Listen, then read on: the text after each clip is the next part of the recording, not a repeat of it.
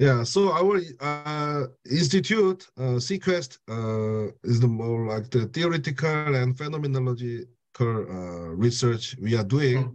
But one of the topics we are doing is the modified gravity. So maybe from that side, that would be also nice to hear some new experimental result and something like that. Yes. I mean, pulsar timing array data, PTA data, is also interesting and relevant in searches for modified gravity. Today, I will not say much about it. I will focus on new physics beyond the standard model of particle physics, so basically new particle physics.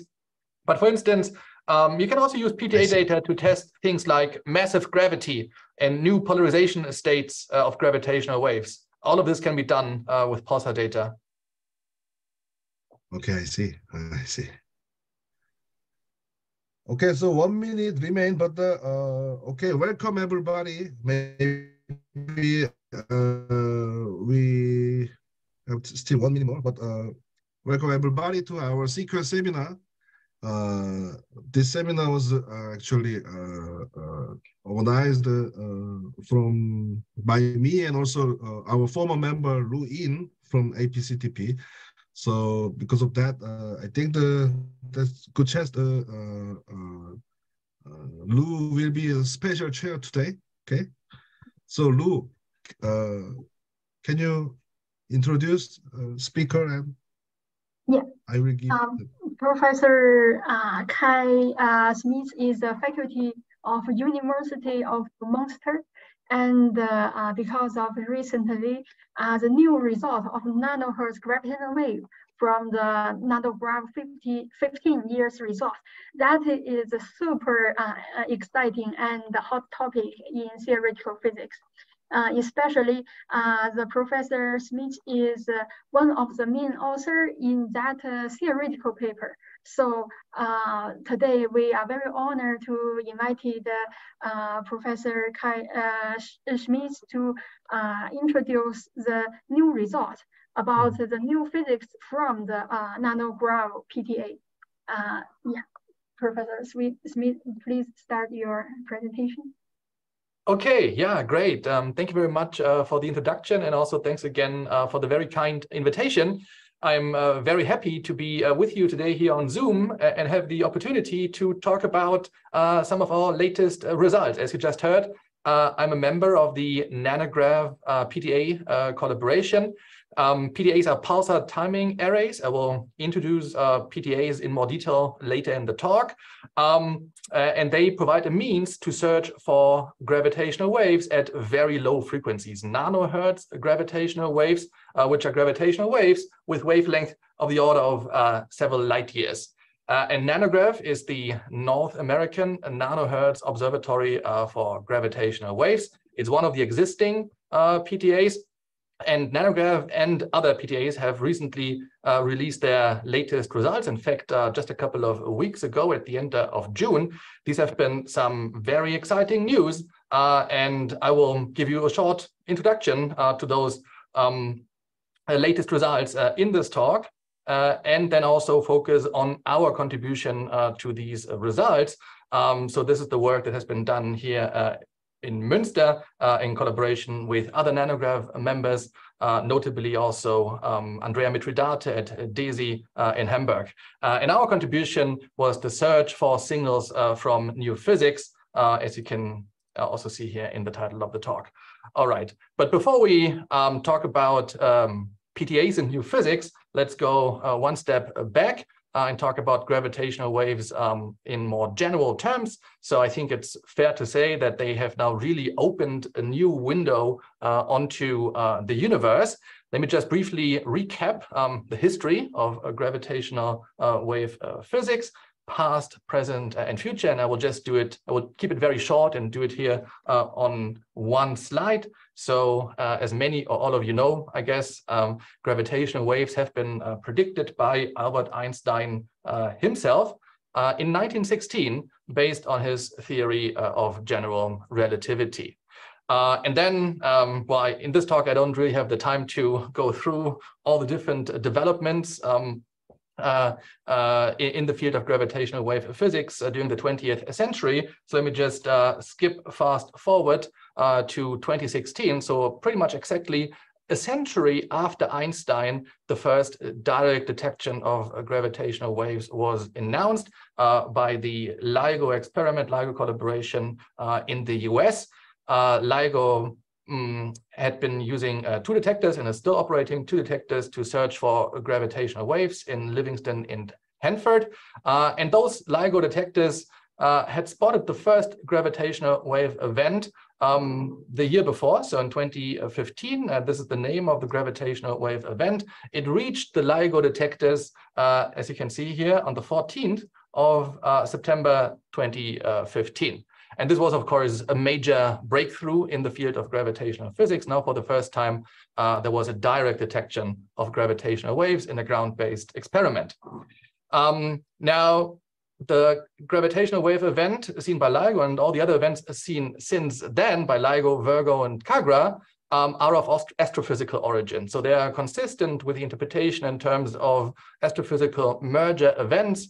In most cases, the merger of binary black holes, but we've also seen events that can be interpreted or explained as binary neutron star mergers or mergers of neutron stars and black holes. So these are astrophysical events, and they are transient events, which means that the signal reaches the detectors, stays in the detector for a fraction of a second, sometimes only, or in the case of neutron star mergers for a bit longer, but then those gravitational waves move on and the event in the detector is over. All right, so what is then the next big step, the next big milestone in the field of gravitational wave physics? Well, this will be the conclusive detection of a stochastic gravitational wave background. A gravitational wave background would be a signal that does not only spend a fraction of a second in the detector, but which reaches us continuously at all times and also from all directions in the sky. And here I want to put the emphasis on detection because, well, precisely speaking, we're not there yet. We don't have a 5 sigma detection of a gravitational wave background, not yet, which is why I put here an X in the year of this detection. I'm confident, and I say that this can still happen in this decade. All right, but we are pretty close to this point already, because as you've heard, and this is also, well, part of the reason for this talk here, there have now been big news and big updates in the search for a gravitational wave background signal. On June 29th, so just a couple of weeks ago, compelling evidence has been reported for a gravitational wave background by several PTA teams, including NANOGrav, and that's what I'm going to talk about today. All right, so I think it's important to still make this distinction. At the moment, we should not yet refer to this as a detection. We have not yet reached the 5 sigma threshold, but we see very compelling evidence. And well, we can definitely conclude that everything is moving into the right direction, and we are very confident that we'll reach this 5 sigma detection at some point in the not too distant future. All right, so why is it exciting to search and then eventually find a gravitational wave background? Well, such a background would be more or less the equivalent of the 21st century equivalent of another background that we know in cosmology, the CMB, the cosmic microwave background. So all of you have seen this picture here. This is the CMB, the cosmic microwave background, the baby picture, the baby picture of the universe, the afterglow of the Big Bang that has been discovered in the 60s of the last century, and is of course a treasure trove for cosmology. It contains a wealth of cosmological information about the state of the universe at very early times, roughly 380,000 years after the Big Bang.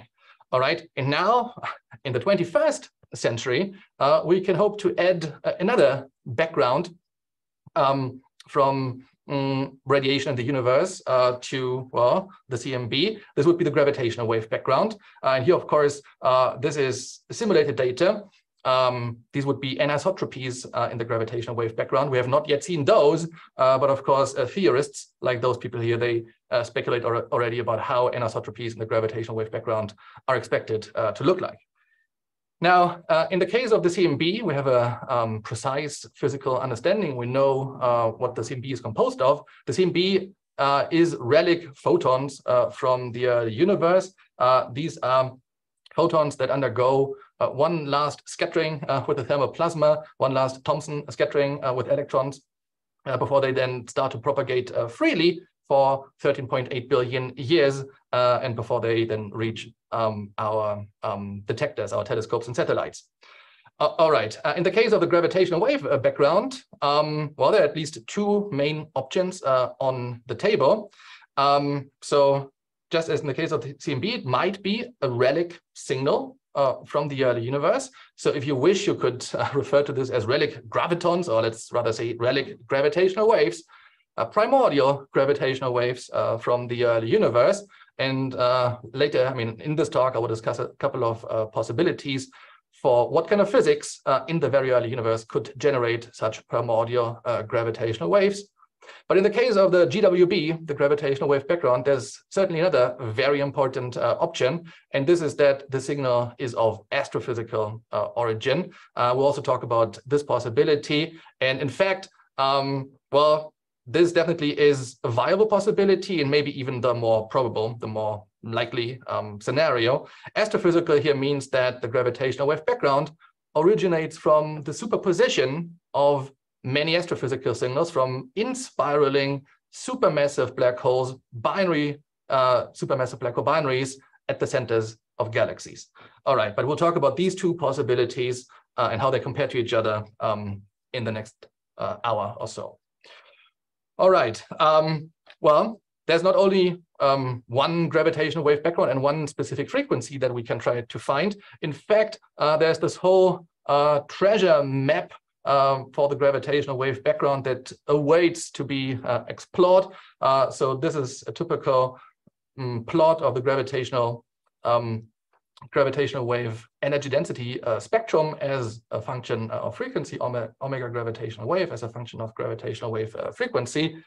And we can try to find treasures, signals of the gravitational wave background across this entire spectrum at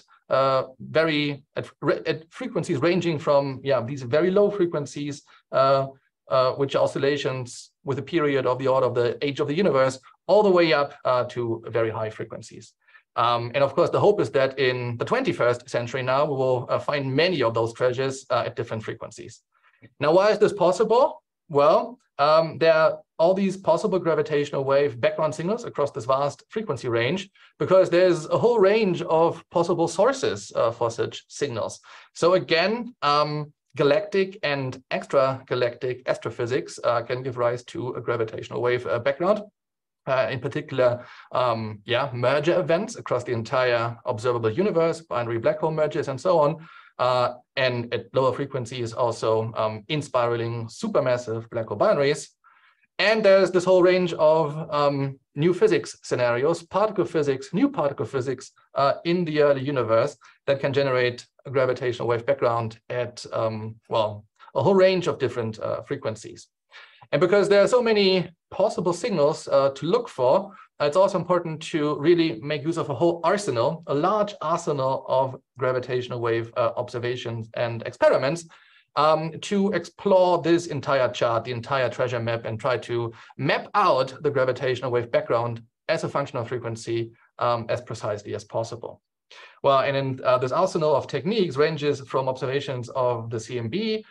Here at very low frequencies, we can, for instance, study the polarization of the CMB and try to find evidence for B modes and then primordial gravitational waves. We can try to measure the tensor to scalar ratio, for instance, in the CMB data.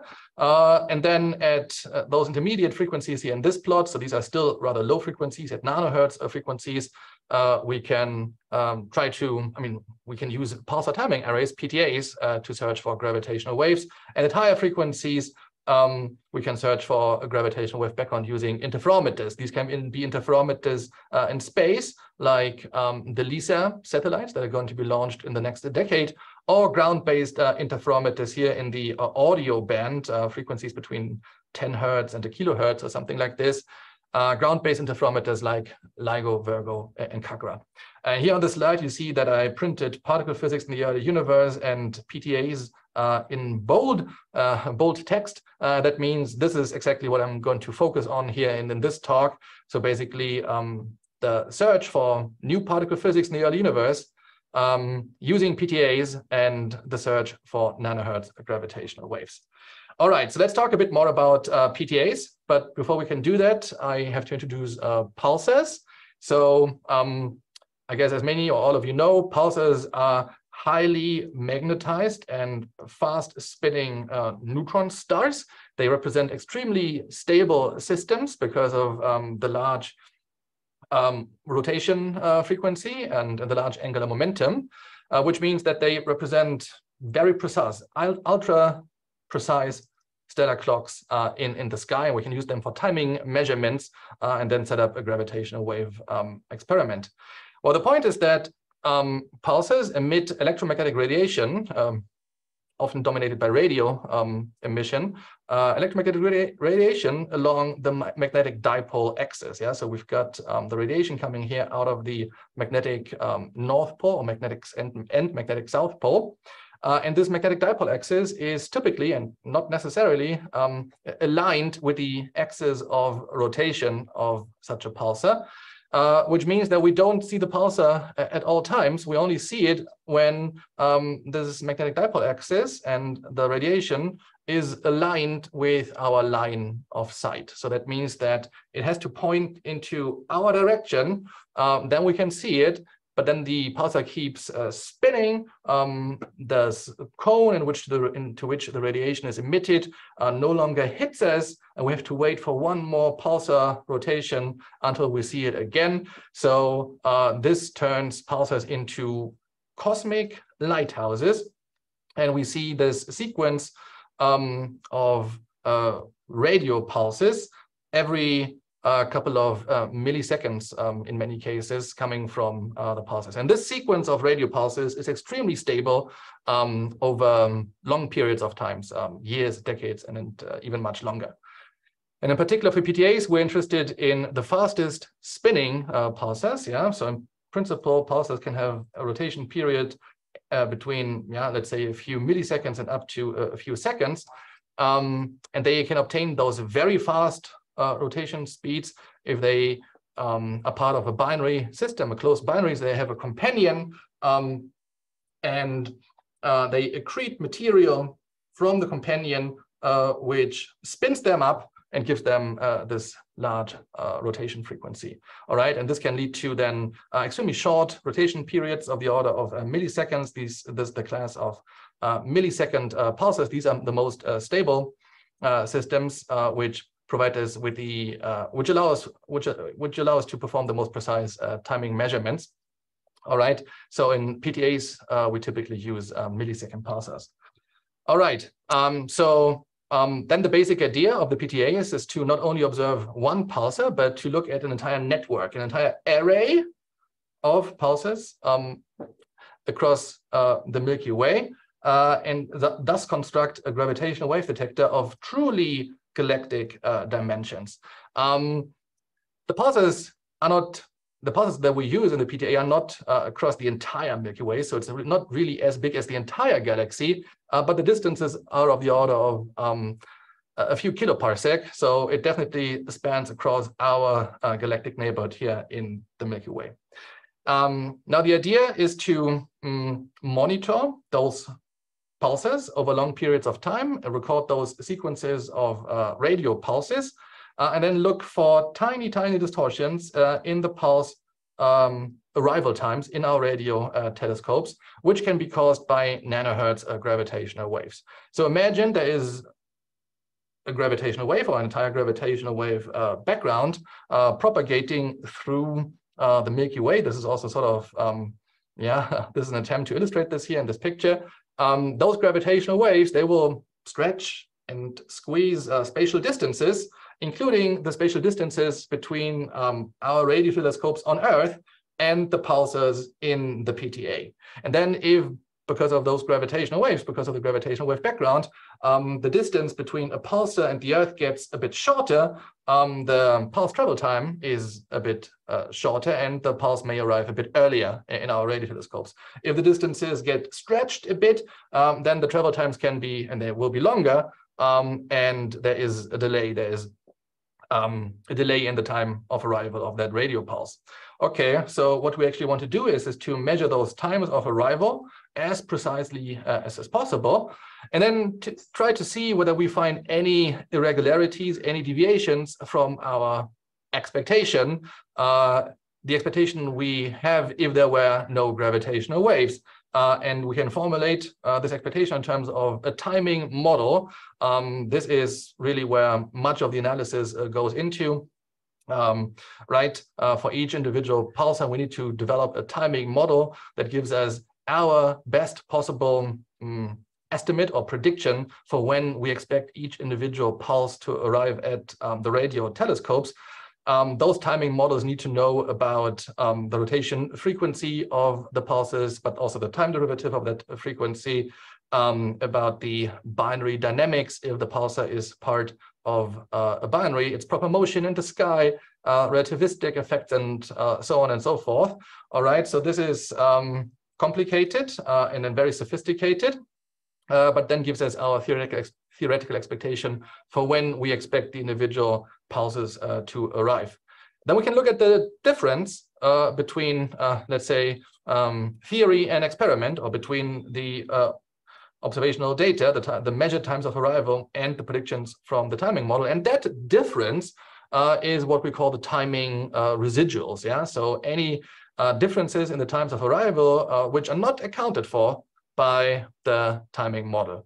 And we can record those timing residuals for each individual pulsar. These are, well, time series and the raw data of the PTA measurement. And we can already try to find some irregularities and maybe some patterns in these timing residuals for individual pulses. This can be indicative of gravitational waves.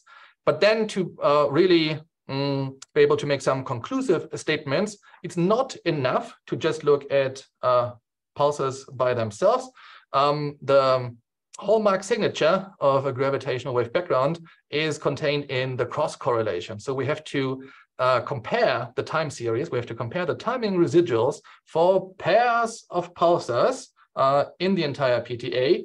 And then only if we find a characteristic pattern in those cross correlations, we can conclude that it must have been caused by gravitational waves, and we can't really imagine what else may have faked such a pattern, such a signature. All right, so let's take a look at that. We need to study the cross correlations among timing residuals for pairs of pulses. Here on the left-hand side, you can see again a sketch of our PTA. Earth and the radio telescopes on Earth are right in the center, and then we've got all the different pulsars here in our galactic neighborhood. And we can try to, or we can measure the correlation strength for pairs of pulses. And if, well, there's some other reason for the timing residuals, maybe different types of noise or pulse, in particular, pulsar intrinsic noise will not measure any cross correlation, and we'll just find zero correlation strength. All right, but let's see what happens if the timing residuals are actually caused by gravitational waves. Well, in that case, we expect this correlation pattern here. This is really the holy grail of PTA searches for gravitational waves. It's called the Hellings and Downs curve because it has been predicted, has been worked out and predicted by Hellings and Downs in the early 80s. And this basically corresponds to a quadrupole pattern of those correlations in the sky. So let me try to explain what you can see here.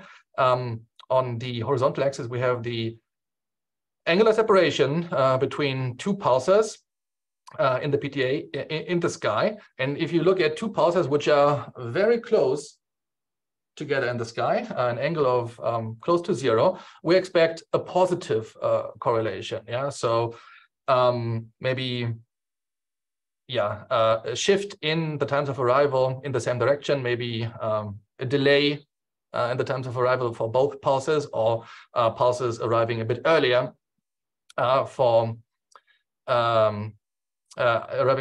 those two pulses. Okay, so a positive correlation.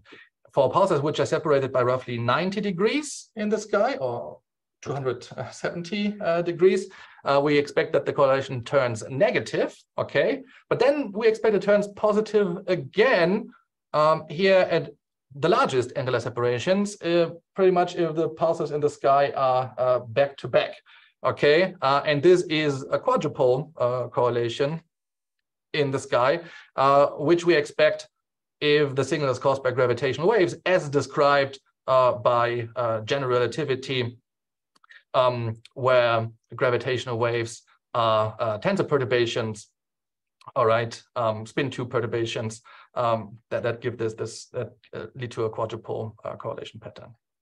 All right, so this is the theory part. This is what we're trying to find in the gravitational or the PTA data. And now let's turn to the actual measurements and what has been reported recently. So you heard this already in the introduction to the talk.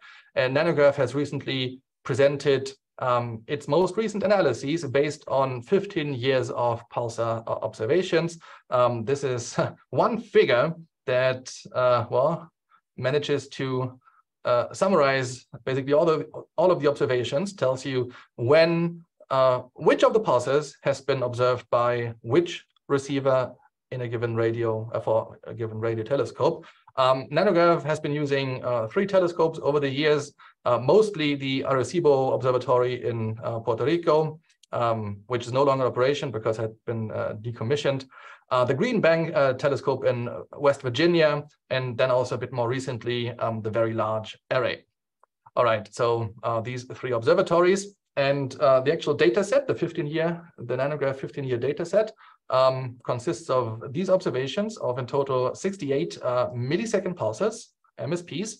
And for the real data analysis, the latest suite of NANOGrav papers, 67 of those pulses have been analyzed. There's one pulsar, you maybe can try to spot it here. I don't actually know where it is, but yeah, one of the pulsars has been observed for less than 3 years, so that time series is a bit too short and not yet included into the analysis. You can compare this to the previous NANOGrav data set, which was released after 12.5 years of observations, and now we have 21 more pulses on top of what had been in the NANOGrav 12.5-year data set. And of course, we had more observing time, so now we have 3 more years of observations.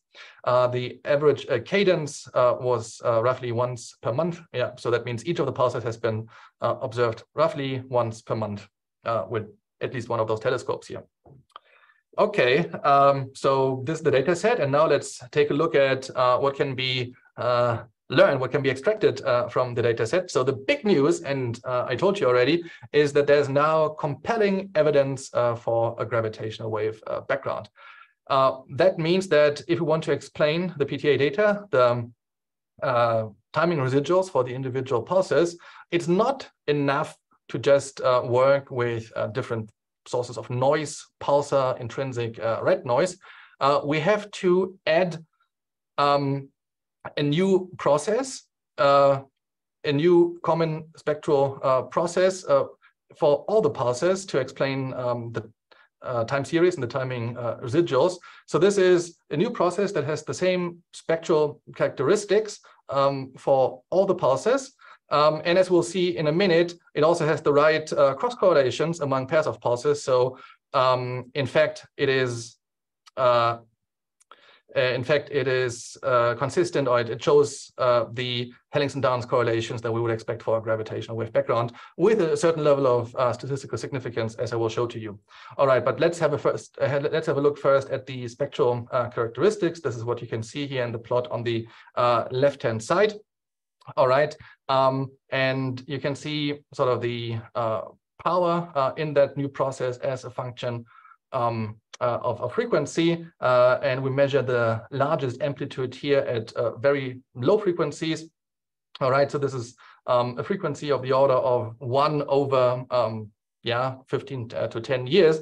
And you see that this corresponds to what we call an excess timing delay of the order of almost a microsecond. Maybe this is around 300 nanoseconds. Okay, so what does this actually mean? That means that over periods of time of 10 to 15 years, there are extra contributions to the times of arrival for the individual pulses of the order of 300 nanoseconds. So sometimes those pulses arrive a bit earlier by up to 300 nanoseconds, or a bit later by up to 300 nanoseconds. You can also think about this in the following way. So within 300 nanoseconds, light roughly travels 100 meters. Okay, so you can think about this in the sense that, well, the position of the entire solar system wobbles around because of the gravitational wave background, and the distance between the center of the solar system and pulses in the PTA, they are stretched and squeezed by something of the order of 100 meters over periods of 10 to 15 years. Yeah, so within that time, maybe the distance between the center of the solar system and a pulse over there gets shorter by 100 meters, and it gets longer by 100 meters in comparison with respect to a pulsar in that direction. And then a couple of years later, the distance becomes shorter. The distance to another pulsar in another direction becomes shorter by 100 meters, and so on and so forth. So basically, the entire solar system, the position of the solar system is wobbling around by something of this order of magnitude over, well, these long periods of time. And then if you look at what happens at shorter times, then you can see, okay, there are, well, extra contributions to the timing residuals, which are a bit smaller. So then you have corrections of the order of maybe just 10 nanoseconds, or not 100 meters, if you think about it this way, but of the order of 30 meters, 10 meters, and so on. All right. So question, question yes. is okay? Yes, please, so of course. in your left graph, so is it kind of sensitivity of the NANOGrav based on the PTA? Mm-hmm. So why the PTA is intrinsically most sensitive to the nanohertz? Right. Yes. Yeah. So the frequency window that we have access to, or the frequency band, is determined by the timescales in the measurement, in the observation. So we have access to the lowest frequencies, which are given by 1 over the observing time. So if we observe for 15 years, we can go down to frequencies which correspond to 1 over 15 years. If we keep observing for 30 years, we can go down to frequencies as low as 1 over 30 years. And so that may give, that may give some kind of lower bound of the frequency, but can there be some higher frequency bound also? Yes, yeah, very good. Yeah, so there's a similar answer to the maximum frequency. This is given by what we call the cadence of the observations. So if we observe every pulsar, let's say once per month, then the highest frequency that we have access to is 1 over 1 month. If we observe the pulsars every week, then we have a higher cadence, and the highest frequency that we have access to would be 1 over 1 week. So this is the whole frequency band that we have access to.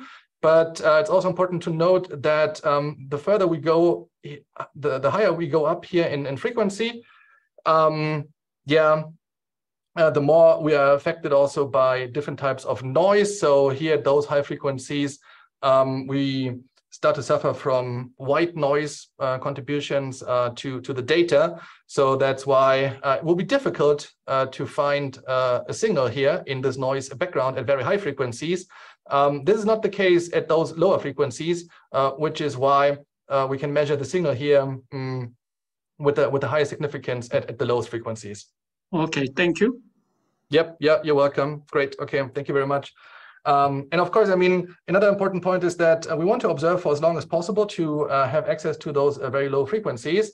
And well, I should also say that the effect of the gravitational wave on one individual pulse from a pulsar is tiny, tiny, tiny, and this will not be measurable by any experiment. So basically what we see here is an integrated effect. We can integrate over those contributions to the timing residuals coming from the gravitational wave background over a time period that is basically as long as possible. And then if we integrate over 10 years, 12 years, 15 years, the effect can build up and integrate to such a size that becomes measurable in our experiments. And only then, if we really wait for 10, 15 years, we can see how a contribution to the timing residuals can build up and then reach something of the order of, as I said here, 300 nanoseconds. This is still tiny, but a deviation by 300 nanoseconds is something we can measure, even over a period of 10, 15 years. But if there was no such integration over a long observing time, the effect would be even much, much smaller and would be beyond any possibility to actually measure it. Yeah, so we have to do this integration over the extra contribution to the timing residuals from the gravitational wave background, and only if it has built up over a sufficiently long time, 10 years, 15 years, it becomes large enough so that we can actually see it in the data. All right. So one more question. Related to the the left-hand side graph. So about the dotted line and the blue line, that's the kind of power or amplitude. So is it based on some theoretical model on the gravitational wave sources, or yes, independent of the model? Yes. Yeah, thank you very much. I mean, this is an excellent question, and I will talk more about this now in the rest of the talk. So, I mean, first of all, and this is exactly the next comment I wanted to make, we can take the data here, and I mean, the common spectrum process, and then try to describe its spectral characteristics by a power law. So this would then be a simple power law fit, characterized in terms of two parameters, an amplitude and a spectral index. This brings us from the plot on the left-hand side to the plot on the right-hand side. And these are the posterior distributions for those two parameters, the spectral index gamma and the amplitude A. All right. And yes, I mean, there are some theoretical expectations. For instance, the astrophysical interpretation, I will talk about this in a few minutes, in terms of in-spiraling supermassive black hole binaries, well, it gives you a range of predictions, but sort of a canonical value, or at least a standard reference value that has been used in the literature for a long time, would be that the astrophysical interpretation gives you a spectral index of 13/3. And well, this would be the power law shown here by the black dashed line. So this is a theoretical expectation under some assumptions. And of course, you can compare this then to the data or these other model predictions here. You see at this level here, in this comparison, the gamma value of 13/3 doesn't do such a good job. Yeah, so we can talk about how we can talk about what this actually means for the supermassive black hole interpretation. But yeah, we'll come to it. Let me maybe still say a few words on the statistical significance of this measurement here. So we tried to assess this in terms of a Bayesian language. Yeah, we perform a Bayesian model comparison where we can compare models to each other in terms of a Bayes factor. And let me just quote a couple of numbers before we move on. In this Bayesian model comparison, we consider several possibilities. Let me just highlight some of them here. So the simplest model would be just intrinsic pulsar noise. So actually there is no new signal in the data.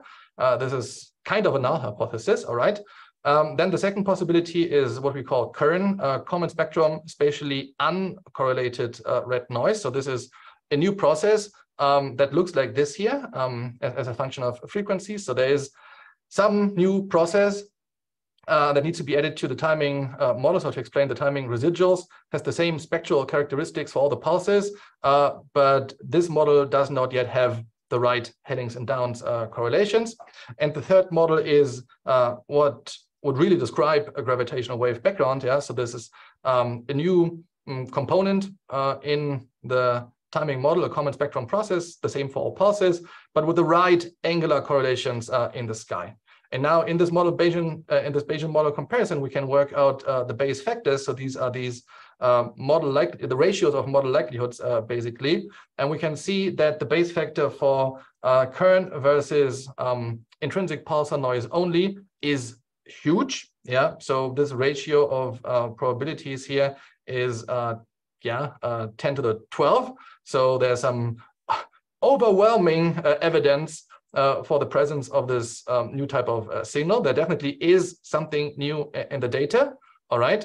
And then we can ask, does it have the right correlations, angular correlations in the sky? And for this, we look at the second Bayes factor here, which compares sort of this model, including the right cross correlations versus a similar model, but without the right cross correlations. And here we find a Bayes factor of the order of 200 up to 1,000. So again, a rather, pretty large Bayes factor. So we can conclude that there is decisive evidence for a new common spectrum process. Okay, there's basically no doubt about that. And there is compelling evidence, and this is what I said on my very first slide, there's compelling evidence for the right type of cross correlations, namely the headings and downs correlations. And this range here depends on, well, some choices in our analysis, for instance, the number of frequency bins taken into account. But no matter how you set up the analysis, you will always find a very large Bayes factor of the order of 200 at least, or larger. Okay, so this is the Bayesian language, of course. People also want to know this in the frequentist language, and maybe here a sigma value. We'll come to this in a minute. Let me first of all show you the evidence that we have for the right type of cross correlations, the headings and downs correlations. We can do this in two different ways. We perform a Bayesian analysis, and we can reconstruct basically the power here in the cross correlation among pairs of pulses in terms of cubic splines at 7 different possible separations, so at 7 different nodes. And these are Bayesian posterior probability densities for the cross correlation at these 7 points. Okay, we can also do the same in terms of a frequentist language, and then basically measure the strength of the cross correlation based on what we call the optimal statistic. We can talk about more details later, but what happens here basically is sort of a matched filtering approach, where we try to choose an optimal filter in the data analysis, and then extract the amplitude of the cross correlations from the PTA data. All right, you can see both plots from the Bayesian analysis and the frequentist analysis are consistent.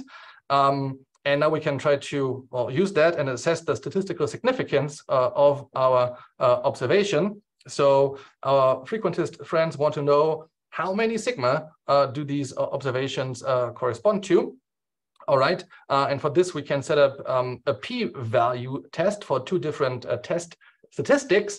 The first test statistic would be the Bayes factor that I just showed to you. So let's go back here. I told you we find a Bayes factor of the order of 200 up to 1,000.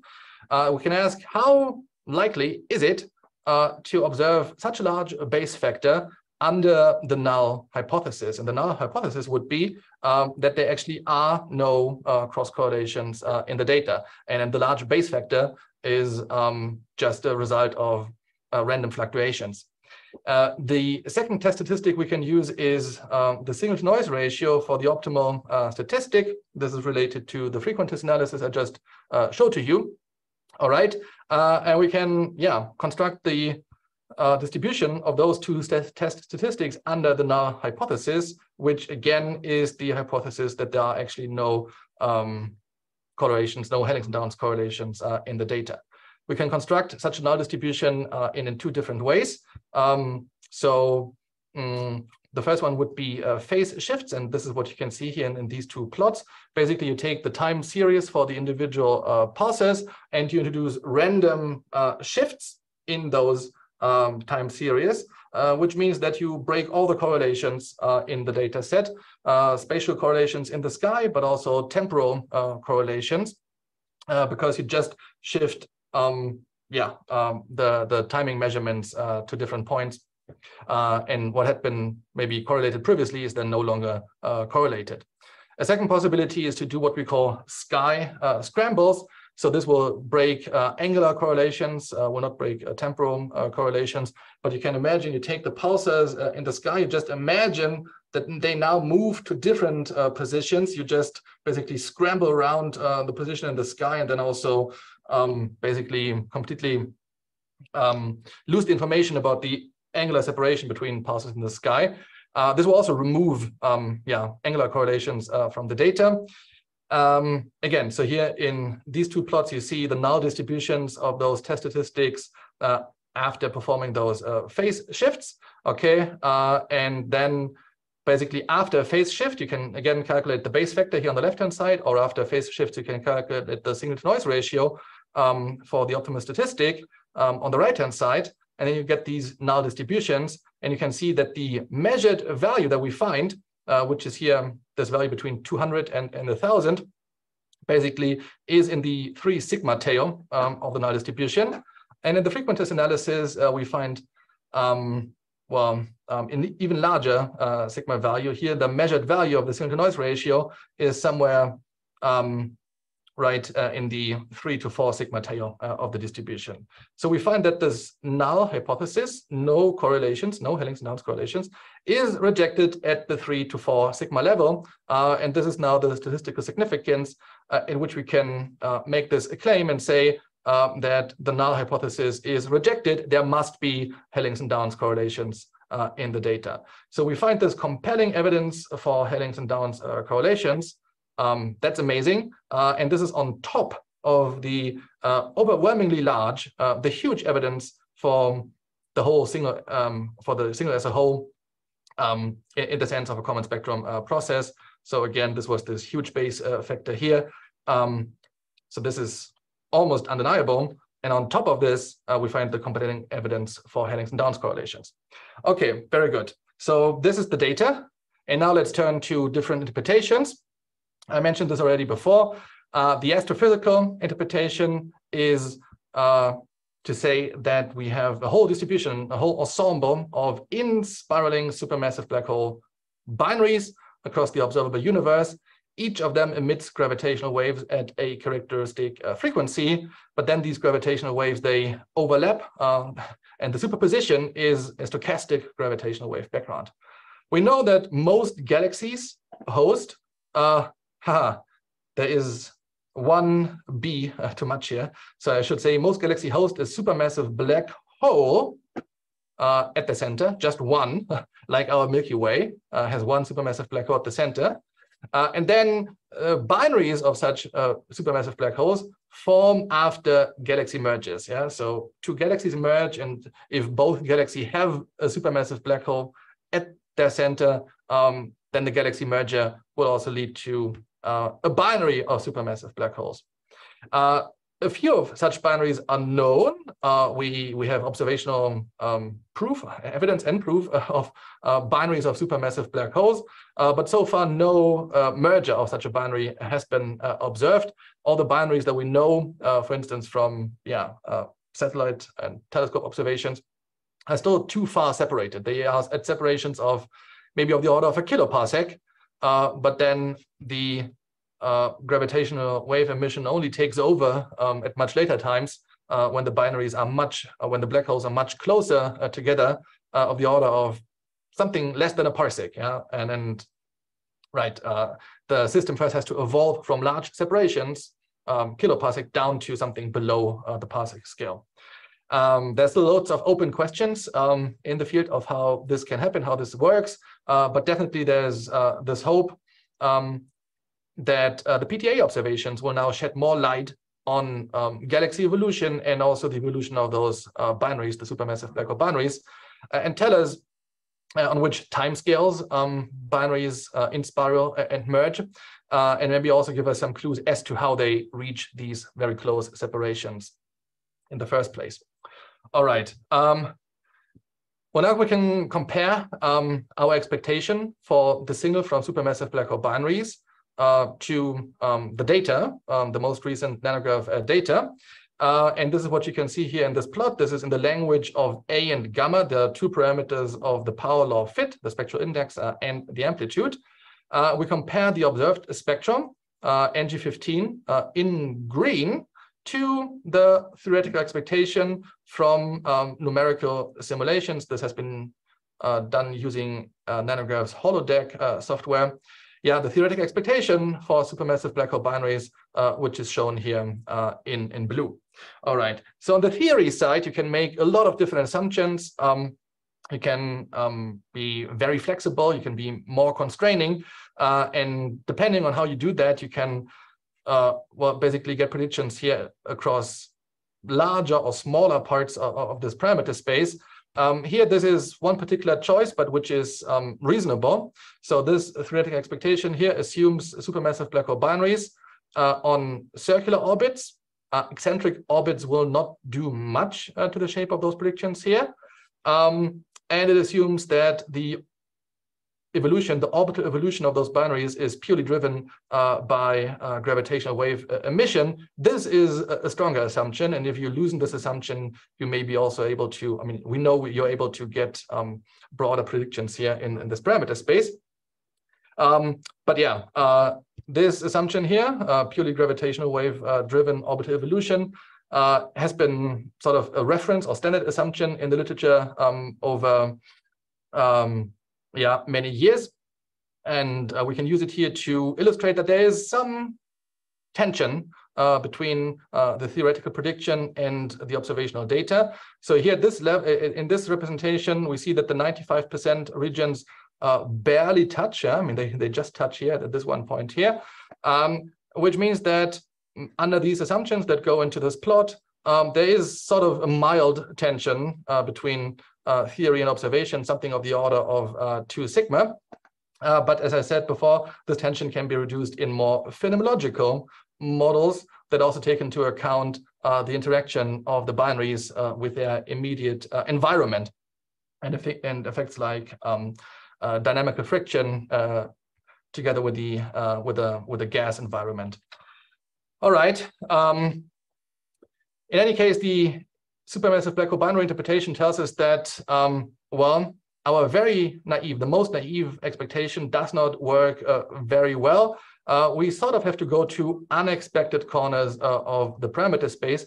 Maybe there's nothing wrong with it, and you can still make this interpretation work and eventually make it work very well. But from the astrophysical perspective, there's definitely some kind of slight surprise here contained in the data. So comparing to earlier expectations, we would conclude the signal strength is a bit larger. The signal is a bit stronger than previously and naively expected.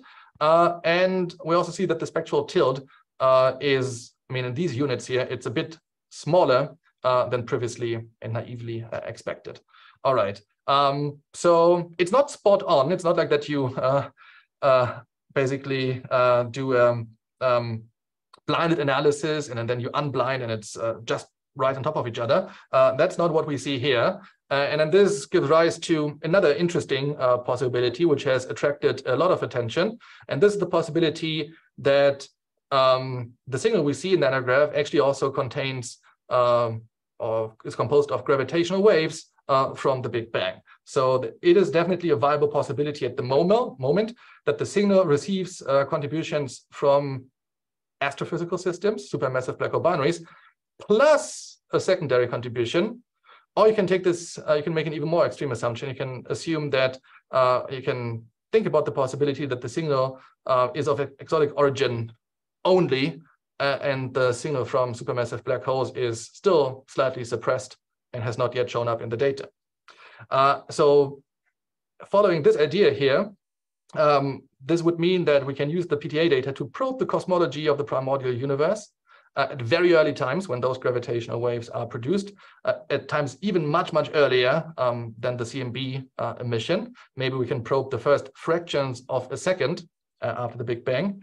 And because we can go so far back in time, it also means that we have access, or we get access to particle physics at extremely high energies and extremely high temperatures, much above the electroweak scale, for instance, and also then high energies that are not within the reach of collider experiments on Earth, for instance.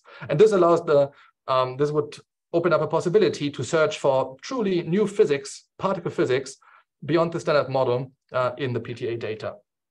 All right, before I show you some results, let me just briefly tell you about who has been involved in this analysis. So this is our NANOGrav team that has been working on these searches. It has been a small team in a big collaboration.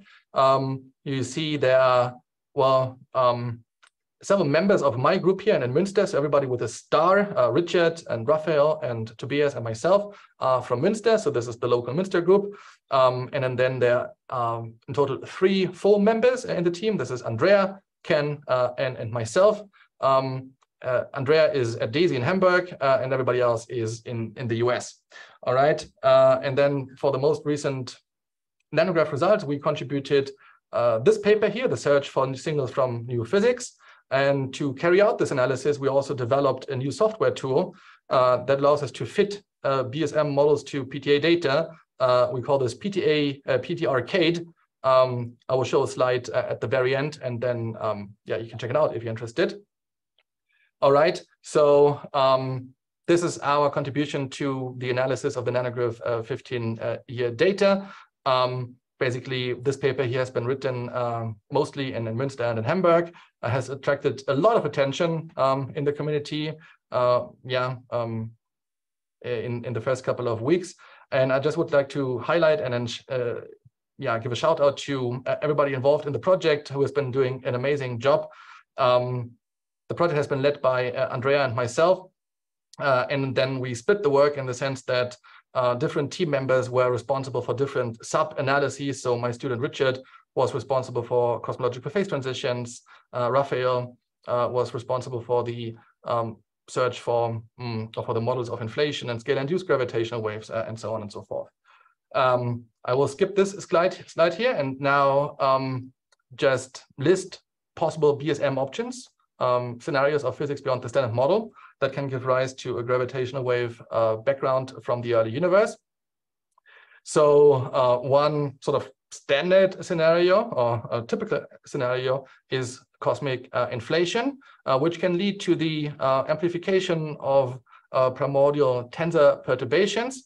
The simplest models of inflation will not give you an observable gravitational wave signal at nanohertz frequencies. For this, the amplitude will just be suppressed. But if the primordial tensor spectrum is strongly blue tilted, it can actually rise to a sufficiently large amplitude at nanohertz frequencies. So non-minimal blue tilted models of inflation might give you an observable signal. And in this case, you would have some nice complementarity, some nice interplay between the PTA observations and CMB observables. Another possibility is a phase transition in the early universe, change in the vacuum structure. This can be either sort of in the standard model, including some modifications. So it can be a modified version of the QCD phase transition, something that turns the QCD phase transition into a first order phase transition. Or it can be something in a sector that's dark, a dark sector altogether, including new degrees of freedom that give rise to a strong first order phase transition. And that would be complementary to laboratory searches for such new degrees of freedom, or maybe new degrees of freedom that help to turn the QCD phase transition into a first order phase transition. Well, phase transitions in the early universe can give rise to gravitational waves, but they can also leave behind cosmic defects, which are then themselves responsible for the emission of gravitational waves. And this is actually predicted in many scenarios of grand unification. So here there's a nice complementarity between gut physics and those PDA searches for gravitational waves. Many gut models actually predict that stages of spontaneous symmetry breaking in the early universe give rise to cosmic defects such as cosmic strings or domain walls, and each of those objects can emit gravitational waves. And then finally, there's the possibility that gravitational waves originate at second order in perturbation theory. So if there's a mechanism in the early universe, maybe inflation, that can strongly enhance scalar perturbations, those scalar perturbations can source gravitational waves again at second order in perturbation theory. And the scalar perturbations, these are just large density perturbations, they can collapse into primordial black holes. And now there's this nice complementarity between the physics of primordial black holes, PBHs, and our NANOGrav and our PDA searches for nanohertz gravitational waves. And the PBHs, the primordial black holes originating from such scenarios, they can contribute to a dark matter, at least a fraction of dark matter, or they can be the seeds of supermassive black holes that can contribute to the binary black hole events seen at ground-based interferometers. So yeah, there's this whole range of possibilities and the nice interplay between PBH physics and gravitational waves at low frequencies. So yes, I think I should try to conclude sometime soon, but I would still like to show, yeah, at least those results here, and then we can skip a couple of slides.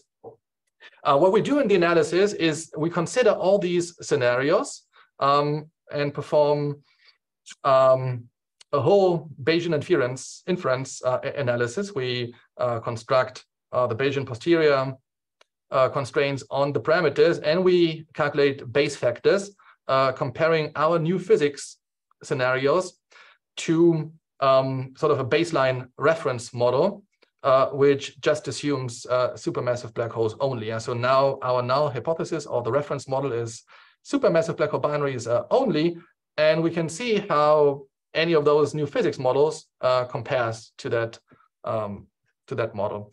You can see a summary here in this plot.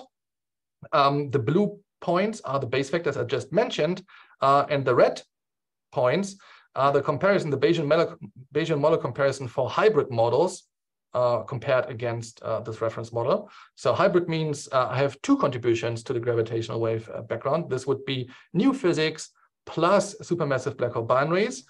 Both contribute to the gravitational wave background, and we can ask, how does this compare to black holes only?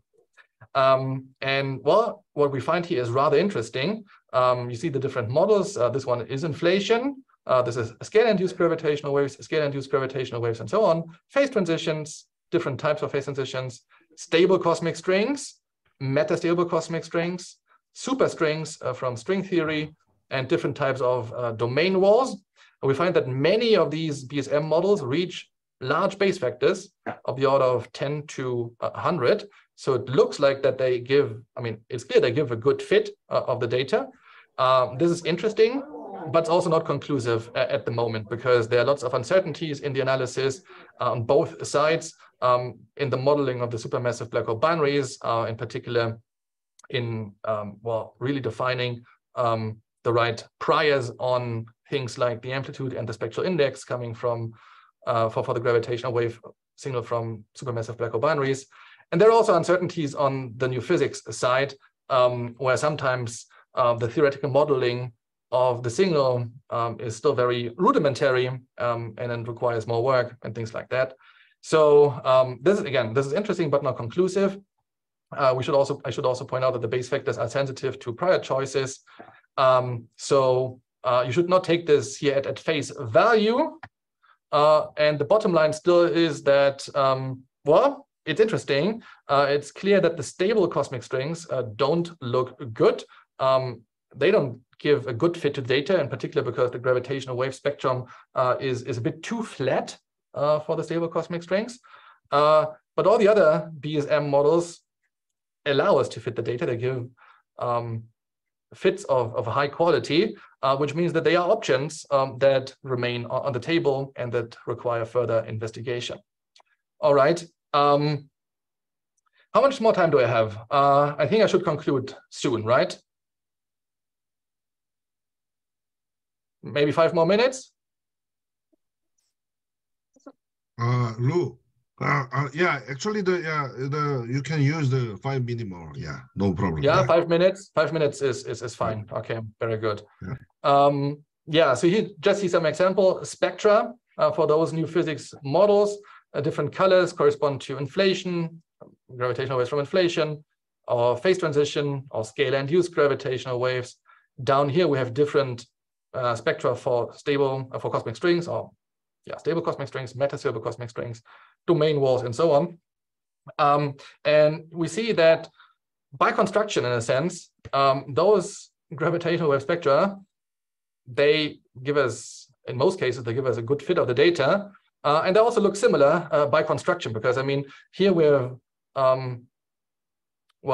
marginalized those spectra over the parameter space, the viable parameter space, which results in these median gravitational wave spectra that give us the best possible representation or approximation of the data. All right. So to give us the best fit, they must necessarily all look very similar. Which means the relevant question here rather is, how do I obtain such a good looking spectrum, such a spectrum that gives me a good fit in a given new physics model? Yeah? So which parameter values actually do predict gravitational wave spectra of this shape, of the right form? So we have to basically, take this information here and then go back to the model parameter space and then see where can those gravitational wave spectra actually live in the model parameter space. And then this is what we do in the paper. We do parameter inference and go through the whole list of models and do these Bayesian fits of the new physics models. And this allows us to identify which are the viable regions in the new physics models to explain the PTA data. And then we obtain, these corner plots and the Bayesian posterior distributions for inflationary gravitational waves, scale-induced gravitational waves, and so on. You can find all the plots in the paper. We can talk more about it in the discussion if you're interested. But here we'd just like to show that, we've got a complete and comprehensive model analysis and discussion of the viable parameter space for all the models. All right. And from this, we can then extract point values and uncertainty estimates. So in a sense, we can tell what is the best fit parameter value for any of the parameters in our new physics models. We tabulate this in long tables in the paper. And then from this, you can then read off the best fit values. We basically tell you the best fit values of all the parameters. And then also constraints at the 68% level, for instance, constraints for all these parameters in the BSM models. All right, so my time is almost up, so I will skip these 2 slides. I would just like to tell you again that we did the analysis using our own new code. We call this PT Arcade. So this is supposed to be like an arcade where you go and play some video games. Here you can download the code and play around with your favorite BSM model and fit it to the PTA data, all right? And then get plots like those that tell you where in your model parameter space you're able to explain the data, all right? So this is the code we developed for our paper. And yeah, I invite you to check it out. In conclusion, I would say there is a bright future for gravitational wave science with PTAs. Let me just summarize the current status. The status is that we do see a common spectrum process in the data that has the right type of cross correlation, helix and Downs correlations at a statistical significance of 3 to 4 sigma. If we talk about the NANOGrav data. The next step definitely will be to find or confirm the right correlations at the 5 sigma level to constrain the spectral shape more precisely, which will then also allow us to say more about the constrain different interpretations, different models, more strongly. Okay, so we want to measure the spectral shape more precisely. And then, of course, another step in the future is to search and hopefully find anisotropies in the sky, as I showed you at the very beginning of the talk. At the moment, we're just looking at the sort of homogeneous monopole across the entire sky. But just like in the case of the CMB in the 20th century, there's some hope that now in the 21st century, we can work with the GWB, the gravitational wave background, and eventually find anisotropies and construct something like an angular power spectrum for the fluctuations in the gravitational wave background. So the promise of the entire field is that it will lead either to deep insights into galaxy and black hole evolution and or deep insights into new physics beyond the standard model. So definitely stay tuned, and thank you very much for your attention.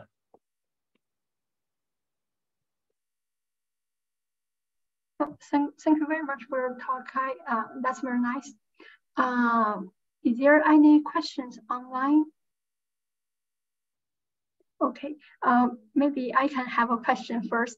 Then you introduce the new physics and the supermassive black hole binary.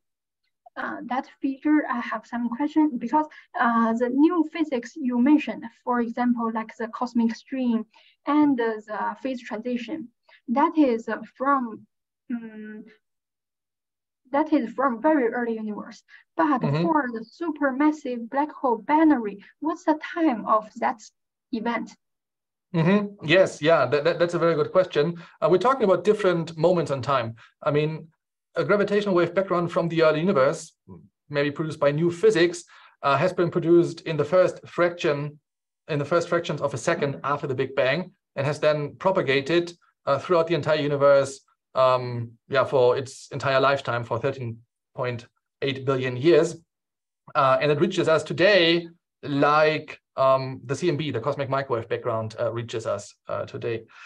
In the case of the supermassive black hole binaries, well, I mean, the gravitational wave background starts being emitted by in-spiraling binaries as soon as those objects start to be around, so soon after the formation. But this will not be this will not be here in this picture. This will not be in the first fractions of a second.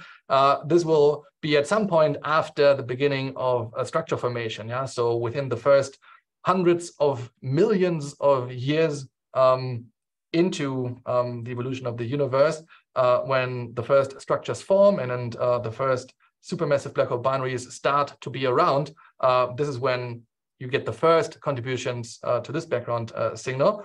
But I should also say that in this interpretation, supermassive black hole binaries, the background that we observe here in the Milky Way and then in our solar system would be dominated by systems still in sort of our cosmic neighborhood. You can talk about this in terms of the redshift volume, out to which redshift do we still get contributions, or where do we get the most contributions to the gravitational wave background. And here we talk about supermassive black hole binary systems at redshifts of 0.5 or redshift of 1 or redshift of 1.5, which is on cosmological scales still somewhat closer to us, both in space, but also closer to us in time. So in that sense, this background is generated more recently during the last couple of billion years, but not exactly 13.8 billion years ago, and then just within the first fraction of a second. Thank you. Is there any other questions? I have some question. Yeah, go ahead, please. Okay, Professor Park. Okay, so I have a rather theoretical question.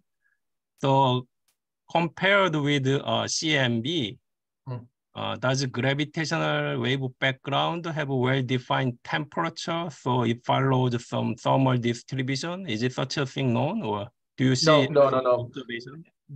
Yeah, I mean, that's also a good question, but the answer is no. I mean, the CMB is a relic from a thermal plasma that has been in thermal equilibrium. If you measure the CMB as a function of microwave frequency, it gives you a perfect black body spectrum. In fact, the CMB is the best black body that we know. And there you have a well-defined temperature, and then you can talk about the fluctuations around that temperature. But gravitational wave background has never been in thermal equilibrium. Gravitational waves, or gravitons, if you wish, interact extremely weakly. The interactions are suppressed by the Planck scale. They're not part of the thermal bath. Maybe you can think about some extreme scenarios where you have, in sort of a theory of quantum gravity, extremely high temperatures, such as the Planck scale, but that does not look very sensible or plausible to me. Yeah, I mean, in all of what I've been saying here in this talk, you would say that the gravitational waves never establish thermal equilibrium, well, that's why you can't really ascribe a temperature to the gravitational wave background. It's rather, yeah, the superposition of individual gravitational wave signals that don't have a thermal distribution, but which are just described depending on the production and the generation mechanism. So, for instance, in the case of the supermassive black hole binaries, the largest contribution is quadrupole radiation from each individual binary. All right. Yeah, that this is similar to dipole radiation in electrodynamics, but here in general relativity, we talk about quadrupole radiation from such a binary system that has a fixed frequency, no distribution. Maybe there's some overtones and things like this, but it's dominated by one frequency in the quadrupole radiation. This is what it is emitted from one binary system, and then you have many other binary systems. Each of them gives you sort of quadrupole radiation at another frequency. You look at the superposition, you put everything on top of each other, and then you get a stochastic background spanning a whole frequency range. Okay, thank you very much. Yeah. I have some question. The question is, you mentioned some new physics you wrote as X in the very early universe. So like domain wall or cosmic string and many other sources, it may happen in a very different times in the universe. Let's say in terms of redshift, it may be very different redshift time, let's say. And then by the time that we observe through PTA, I guess redshift will be very important. And Yes. But the question is, how come all independent of all such sources, we can say that the frequency would be around nanohertz again? Yes, yeah, this is an excellent question. And I fully agree with everything you're saying. So if you look at gravitational wave production in the early universe, it will typically happen at very high frequencies. In many scenarios, the typical scale for the gravitational wave production is the Hubble rate, the expansion rate at that time of production. This is, yeah, a high energy scale in the early universe. The Hubble can be 10 to the, I mean, during inflation can be up to 10 to the 13 GeV, and then after inflation, lower than this. So you start with gravitational waves at extremely high frequencies in the early universe, and well, to find they correspond to frequencies today in our observations, which include the redshift factor, as you just said. So I fully agree with the statement. In some cases, we can expect a gravitational wave signal from new physics across a whole range of frequencies. This works, for instance, for cosmic strings. Cosmic strings organize themselves in sort of a network in the early universe, and this network enters a so-called scaling regime. This is a regime or evolution that is self-similar. Certain quantities just remain constant over time, or have some very simple scaling relations. So the network is around for a long time in the early universe, evolves in a self-similar fashion, and keeps emitting gravitational waves all the time, which means that from the very early evolution of the network, you get gravitational waves at high frequencies, but then later gravitational waves at lower frequencies, lower frequencies, lower frequencies. You basically have a spectrum that goes across the whole frequency range. And there it's maybe, not too surprising that you can also see something at PTA frequencies. In other cases, it corresponds to a specific parameter choice. So in the case of a cosmological phase transition, it does not always work. And here, to get the right frequencies, and this is your question, to get the right frequencies, the phase transition has to occur at the right time or the right temperature. If you have a phase transition that happens at the electroweak scale and the temperature is of the order of 100 GeV, or maybe a bit above that, temperatures 1 TeV, you will never see a signal at PTA frequencies. Then you will see a signal maybe at millihertz frequencies, which is more relevant for the LISA space-based gravitational wave interferometer. To get something at PTA frequencies, you have to have a phase transition at lower temperatures. And so here I can actually show our results. This is a nice one. This is for a phase transition signal. A T star is the transition temperature. Look at this 1D distribution here, and we find that the temperature needs to be of the order of 100 MeV.